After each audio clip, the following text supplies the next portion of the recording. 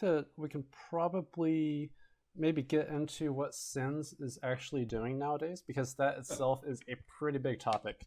And again, we got like research inside SENS, research outside SENS, and then all the numerous spin-offs and startups.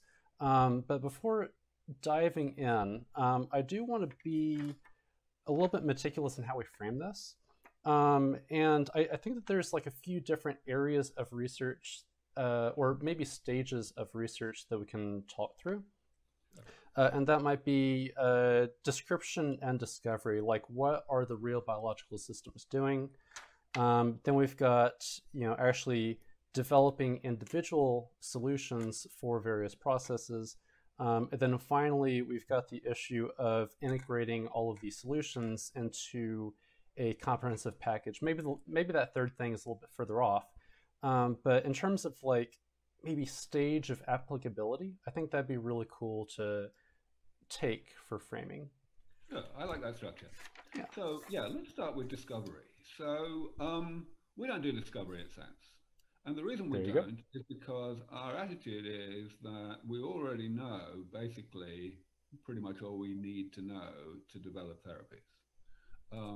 Everything that we don't know is stuff that you just, it's basically the debug cycle. You find stuff out as you go, as you're developing the therapies, but you don't expect to find anything that's so fundamental that you know that you just have to start from square one again. Um, and we believe that we're in that position now. This was really the big thing that I brought to the field that helped to change everything. That everyone else was in the mindset of feeling, which had been true until I came along, that we didn't know enough. That we only, were scratching the surface of our understanding of how damage is generated in the body, and therefore we didn't have much of a chance of doing anything about it. And I pointed out that actually, if you're doing damage repair, that's fine. You can basically get away with knowing essentially nothing about how damage is generated. And for that matter, you can also get away with not knowing very much about how damage, once there's too much of it, translates into pathologies. What you can, if you're repairing damage, then just as long as you're repairing it faster than it's being generated, you don't have to slow down the rate at which it's generated. And furthermore, if you're keeping it below the threshold that causes us to get sick, which of course there is a threshold because that's why we don't get sick until late life, right? Then again, you don't have to know what would happen if the damage did get above that threshold. Right, so that was a huge part of what I brought to the field, the understanding of the value of sidestepping one's ignorance, so to speak.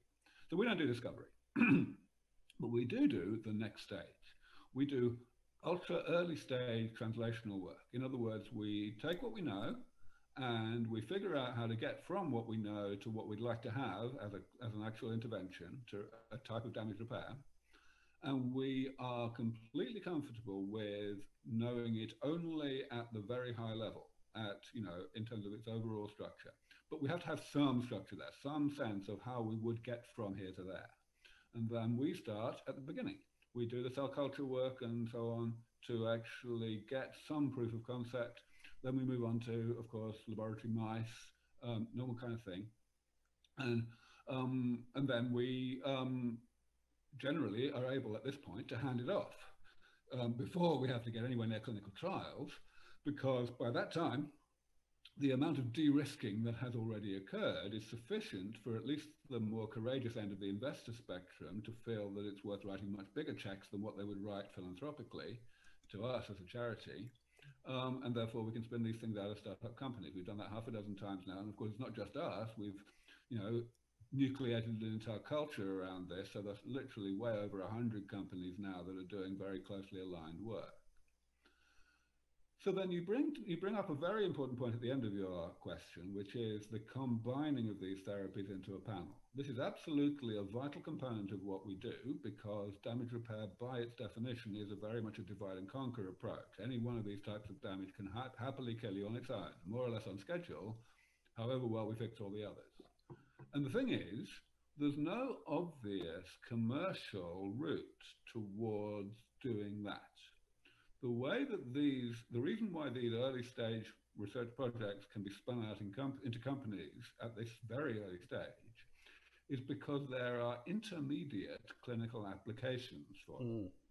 There are always going to be some subset, some small number of people who, perhaps for congenital reasons, are accumulating one particular type of damage incredibly fast, far, far, far faster than a normal person would. But they're not accumulating the other type of damage all that much faster than a normal person would.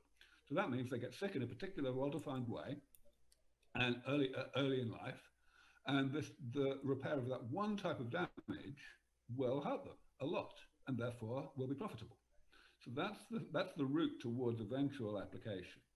But there's no real way to incentivize companies that are in that position at that stage to actually distract themselves by working together and combining things.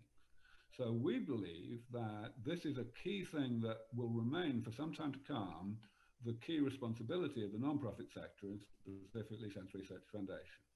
It's at a relatively early stage, of course, because at the moment, hardly anything is working well enough individually for us to use it as something to combine with other things that are working, right? But we're starting. Right now, we've got a project that's just beginning in which we combine mesenchymal stem cell treatment with senolytics. So I didn't catch that word. Senolytics. Oh, okay. These are drugs that kill senescent cells.